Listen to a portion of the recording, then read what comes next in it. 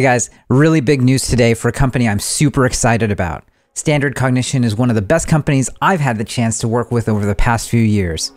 Today, they're opening 3 new micro-convenience stores that are completely cashierless and completely camera-driven.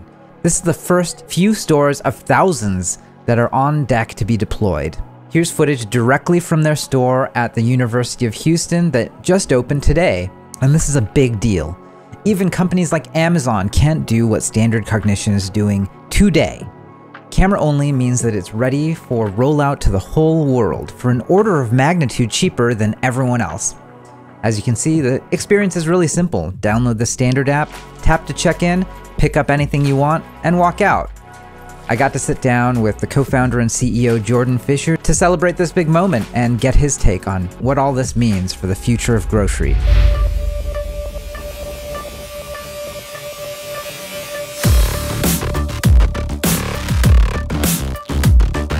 Jordan, congrats on today. This is a really big day for Standard Cognition. Yeah, we're super excited. We've been working really for the last couple of years to deliver the future of shopping. And our belief is you should be able to walk into any store in the world, grab what you want, walk out, skip the line and just get your receipt. And to achieve that, you really have to be able to do 2 things. Number one, you have to be able to take existing stores and transform them. We call that a retrofit. So can we deliver this new amazing experience, autonomous checkout, skipping the line, in existing stores? That's step one. And step 2 is, can you do this at scale? Can you really show this as a repeatable process that you can take many stores and transform them? And we're really demonstrating both of those things today. We're launching 3 stores where we're retrofitting them. Shoppers can now shop, grab what they want, leave the store, and get their receipt automatically in all 3 locations. So we're incredibly excited to show that this is a repeatable process that we can take stores and transform them to give that amazing new experience. You know, in my mind, the 2 really remarkable things that you were able to put together here, 1 is actually being able to track people. 2 is actually being able to track the item.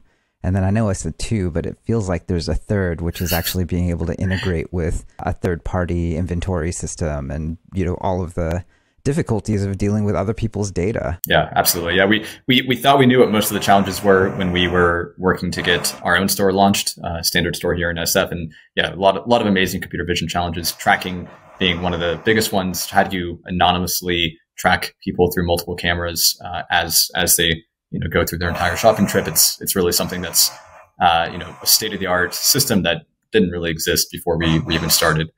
So that was an incredible challenge, and lots of other interesting computer vision challenges as well. But what we learned over the last couple of years is even once you've got those basic building blocks in place, integrating with that retail store, their operations, their SKUs, the way that they do stocking, the way that their planograms work, it's much more chaotic and much more challenging to meet the retailer where they are. And you can't actually reach across and say, hey, let's maybe change how this works, or change how this looks, or change how this shelf is going to be displayed. You don't have those abilities anymore. And you really just have to say, okay, completely hands off. Let's meet the retailer where they are and just make this work. So it was really interesting to cross that final chasm. So today at University of Houston, what people are going to be able to do is, download the app, install it, walk up to basically a micro kitchen. Yeah, it's a mini convenience store. All the sort of fresh food, sandwiches, CPGs, brands of snacks and drinks, etc. Yeah, they'll just be able to walk up like they have before. This is the same store that they know and love, the same products that they know and love. And we're just going to get them into that store and out faster. We've actually seen some shopping trips that have been as fast as 3-4 seconds. You can literally run in if you're late to class, grab something, tap your phone, and you're out literally a couple of seconds later. So it's just a drastically faster way to get what you want. I like to think of these stores as really becoming your personal pantry. Yeah. That's how I think all stores should feel. Grab what you want and get out. You shouldn't have to fumble around with a self-checkout machine or wait in line.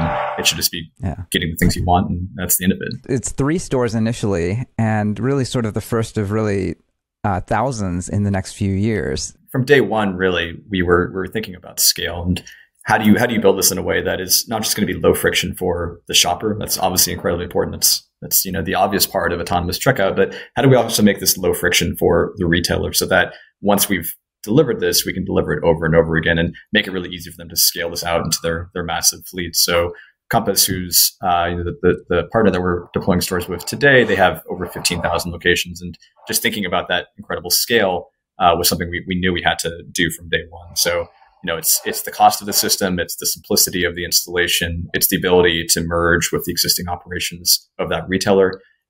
Compass has hundreds of thousands of employees that man these stores, stock these stores, and if you're going to change the way that they do that, it's really going to be a non-starter. So it's really just about how do you make this low friction for the retailer as well as the shopper, so that it's going to be easy to scale out. So really, it's been from day one that we've been thinking about this, and we're just really excited that now that we've done a demonstration at multiple locations, we can start focusing on that actual scaling process.